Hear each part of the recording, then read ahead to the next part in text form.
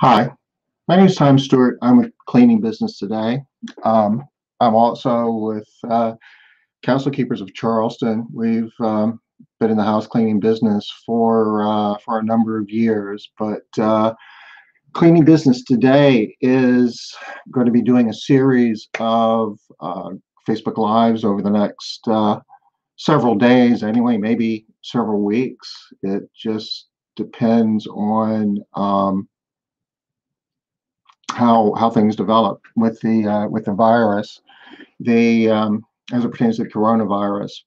What we want to do is share with you the best information that we have, the things that we get from our research, and the things that we're getting from other cleaning business owners, and get it out there to you so it'll be useful and something that we'll be able to use in your business. I've got a PowerPoint deck here. Gonna share with you. This is going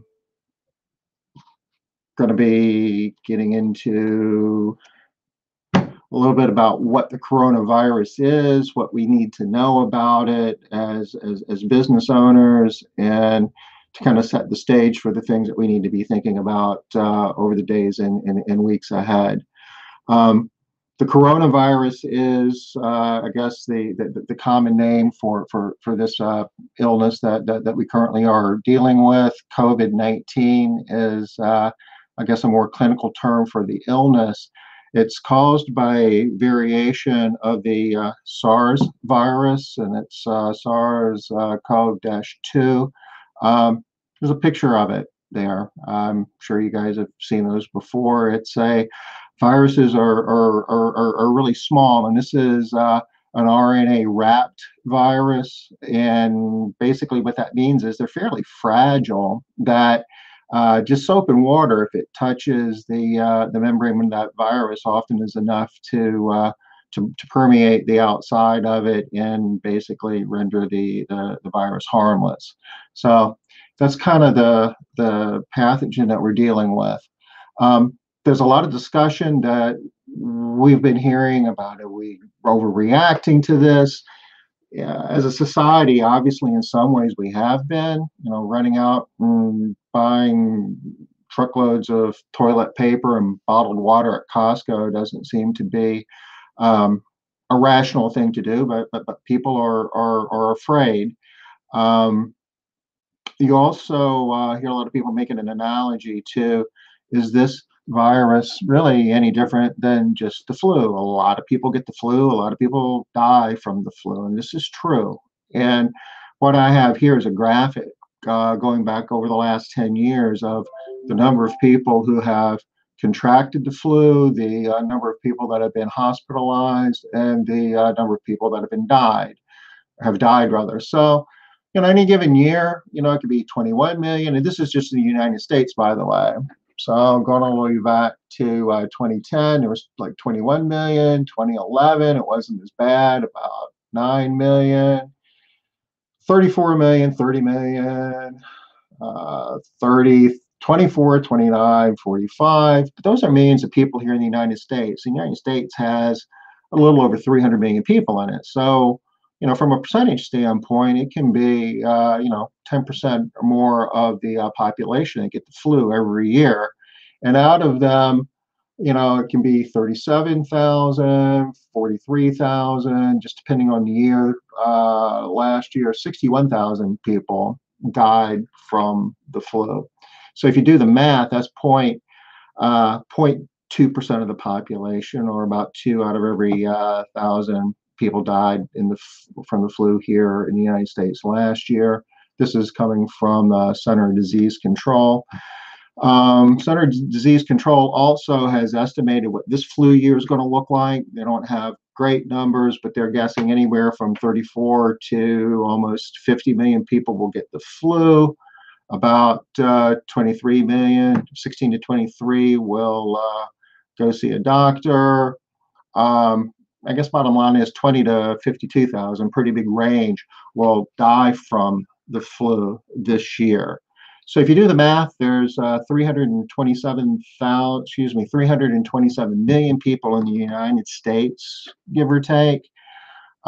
Based on these numbers for this year, anywhere from 10 to 15% of the US population will catch the flu this year, and roughly about 1 out of 1,000 will die from the flu this year. So when we're talking about making comparisons with coronavirus and flu, that's kind of what the flu picture looks like. We don't have as clear a picture as what the coronavirus will look like, because quite frankly, it's just getting started in this country and globally. It really hasn't gotten a good foothold yet. But there's this metric that I wanted to share with you. It's called the R naught value. And what this measures is the number of people, if one has a particular pathogen, the number of other people on average that they're going to infect with that. And because basically people spread germs. So how many other people, for every person that's sick, how many other people will they make sick? And some viruses are, or pathogens rather, are very contagious. Like the measles, one sick person can get up to 12 to maybe 18 people sick. It spreads like wildfire. Seasonal influenza, this according to this study, somewhere between 2 and 3. So one sick person might get 2 to 3 more people sick. I've seen other studies that have that number down. Like here's the H1N1 virus in 2009, which was particularly deadly. It was like 1.5%. I've seen other studies that says the flu is closer to 1.5%. So even between studies for diseases that we've known for a long time, we really don't, you can kind of debate how infectious they are. Based on best counts from the data that we've been able to collect from the coronavirus, we're guessing this is a pretty big range now, anywhere from 1.4 to maybe a tad over 4. So apples and apples, I would look at this and say it's not necessarily more contagious than the flu, but it's not necessarily less contagious than the flu. So in terms of the chance of making somebody else sick with coronavirus as opposed to the flu, maybe it's about the same. But there's a couple of caveats to that I want you to think about. We have a vaccine for the flu. It's not always perfect because the strains change from year to year, and every once in a while we guess wrong in terms of what that needs to look like. But there is a vaccine to prevent or reduce the chance of people, getting the flu. Plus, we also have a lot of therapeutics, medicines that we can give people, like Tamiflu, and there's a number of them that will make them feel better if they get the flu. Whereas we got nothing for coronavirus. So even when you're looking at this R naught value, if you don't have a vaccine, then you could argue that that makes a large part of the population at risk. The big thing to look at is the mortality rate. And we really don't have a handle on this at all, because a mortality rate is calculated by the number of people that died divided by the number of people that had the disease. And I think that we are doing a pretty good job globally of counting the people who are dying. Maybe not 100%, but I think that number is more accurate than the number of people that have the disease.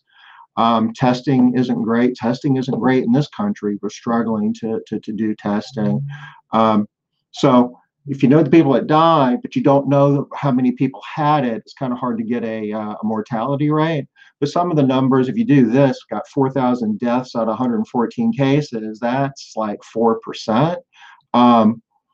And again, I'm going to go back to what we said with the flu, which is like 1 out of 1,000. That's like 4 out of 100 or 40 out of 1,000. So that would be like 40 times as deadly. Coronavirus 40 times as deadly as the flu. Do not think that's the case. But to say that maybe the death rate is 1 out of 100 once we get all of our data, there's a lot of people on the medical community and who study the spread of disease think that might be more plausible, which means it might be 10 times as deadly as the flu.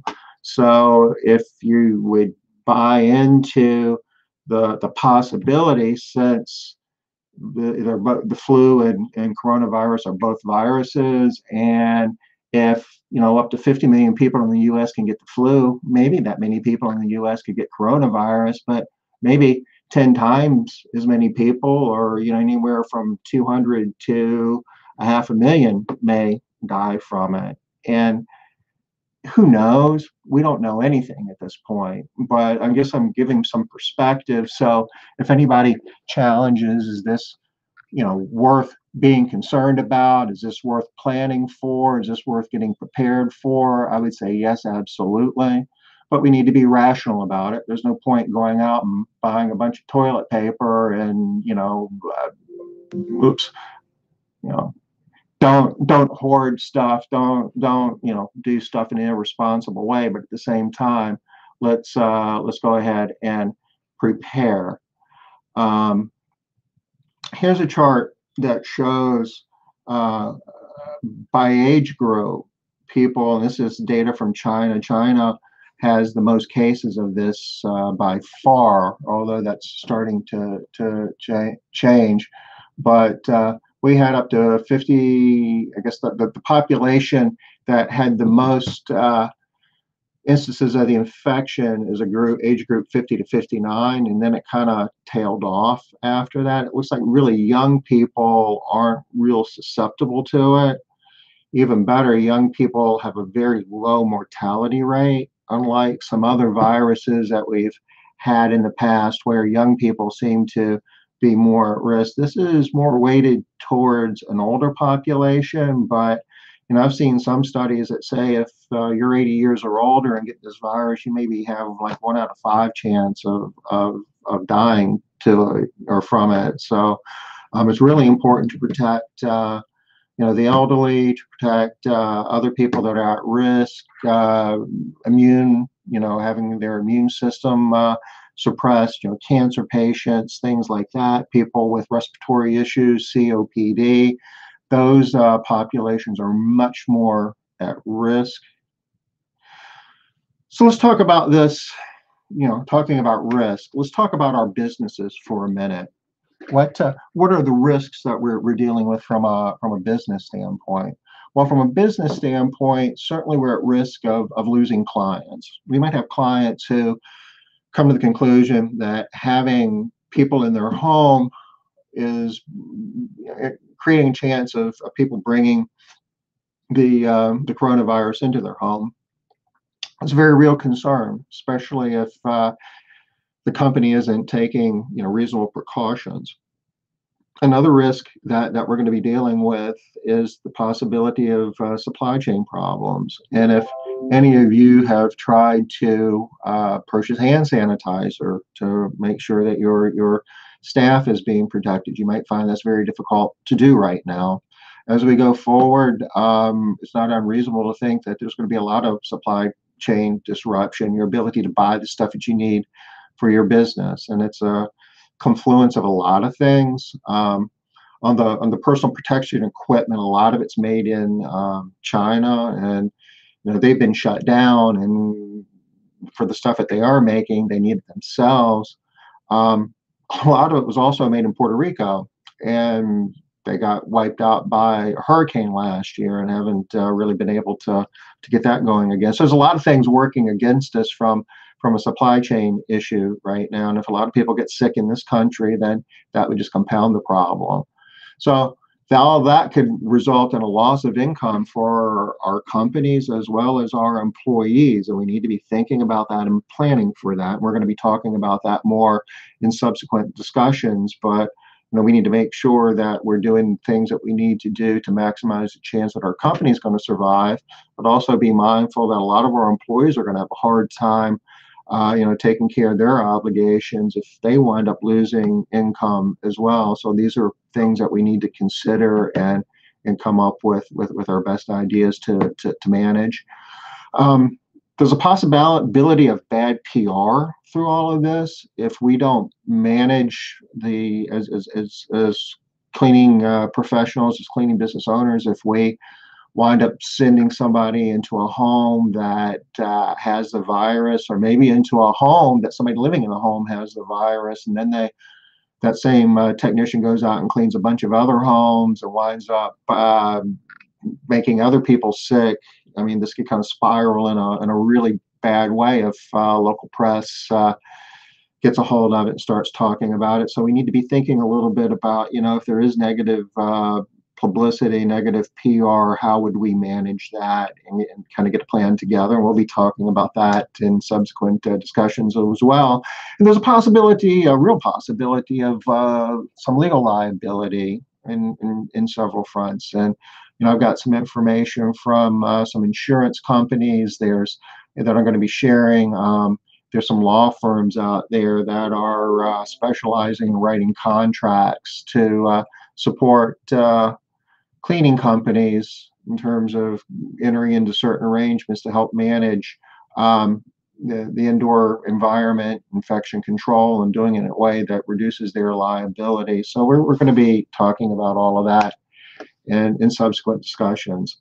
Sounds pretty bleak, doesn't it? You talk about, the potential mortality rate, the number of people could get it. It's a pandemic. People all over the world, are catching this disease, and it looks like it's going to get worse before it gets better. All those risks that we just talked about, but there's a potential upside as well, if you could call it that, or opportunities. Let's just leave it like that. If we do this right, we have an opportunity to put cleaning procedures in place that are actually effective in reducing the chance of somebody catching, a pathogen, getting infected with coronavirus or any other pathogen for that matter. And we're going to be talking about techniques to do that. We're also, in later discussions, going to be talking about how you can use this to position your business in the marketplace.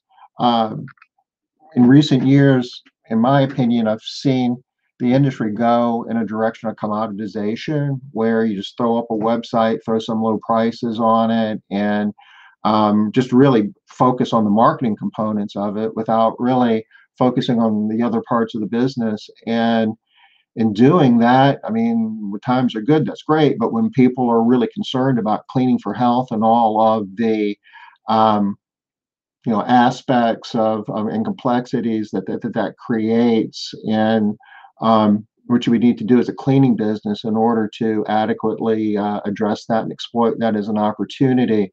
We can, you got to run your business in a more disciplined way, in a more professional way, and this is an opportunity for companies who want to go down that path to not only take advantage of the opportunity presented by this very unfortunate situation, but also, make a greater contribution to the community, your, employees, and arguably society as a whole. So we're going to be talking a lot about that. There's a very real potential that the labor market might get a little more favorable. We've all been struggling to find help, and it's, you can look at a lot of industries from, hospitality to food and bev, a lot of service businesses. It's reasonable to think in the weeks and months ahead they're going to be reducing their workforce, which would create opportunities for us. Some opportunity for good PR. We talked about bad PR if things go wrong. Well, there's a lot of people in the local press, news, people who are going to be writing articles, are going to be looking for authoritative voices and experts on coronavirus. And if you can basically put together press releases and bundle up your story in a way and get it out there to where people in the media know where you are, it's a really good chance that you can get a lot of interviews and all of the good PR that goes along with that. And all of this, adds up to the possibility, if you do it right, to be able to increase your income and get better margins, better gross profit off of the income that you're generating. We need to be thinking about a communication plan. And I'm going to mention this to you because if you aren't working on it, we all need to be working on it now. You need to be addressing questions that your stakeholders are going to be asking. And your stakeholders primarily are your employees and your clients. General community is also a stakeholder, but we need to be able to explain what we're doing to keep our employees safe. Your employees certainly want to know that, but the community wants to know that too. Um, for a lot of reasons, you need to be able to demonstrate that you're a responsible company, that you're concerned about the community. Every person that gets sick is creating the statistically the probability that anywhere from 1 to 4 more people are going to get sick based on that R naught value that we were looking at. So we have an obligation to do what we can do to make sure that everybody stays sick for the benefit of everybody that's not sick. The clients are definitely going to want to know what you're doing to keep them safe. And we're going to be talking about ways that you can do that. What are we doing to make their home safer, reducing the chance that they're going to catch an infectious disease inside of their home? And basically, you're talking about hygienic cleaning with, sanitizing, disinfecting, using all the proper infection control techniques. And in subsequent discussions, we're going to be getting more into that. We want to know what should your employees do if they display symptoms. You need to make sure that's clearly understood. I would suggest it would be a really bad thing if you have somebody who has a clinical case of coronavirus and you're sending them into people's homes and they're cleaning. That could create a lot of problems. Likewise, if your client has symptoms that they might have this illness, what are you going to do? I would suggest that you want to talk to your clients and have an understanding with them. If anybody in their household believes they might have this virus, that you would reschedule those jobs until everybody's feeling better.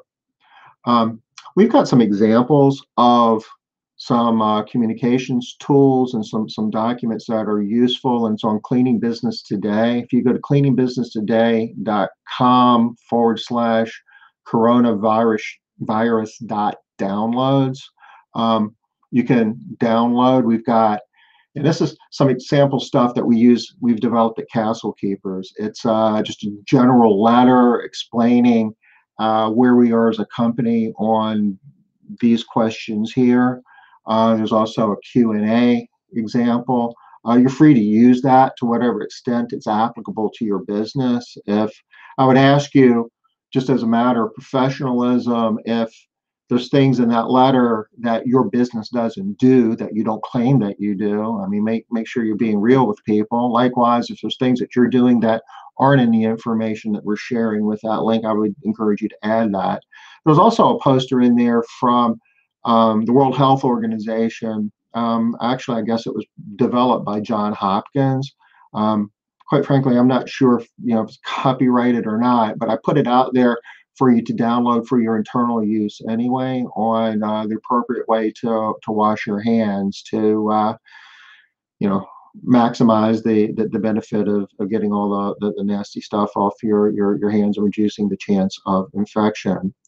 So I hope this information has been useful, and if you want to know more about this and get more detail about the information that we talked about today and various things that you need to be doing inside of your business, there's a whole lot here and a whole lot more discussion to come.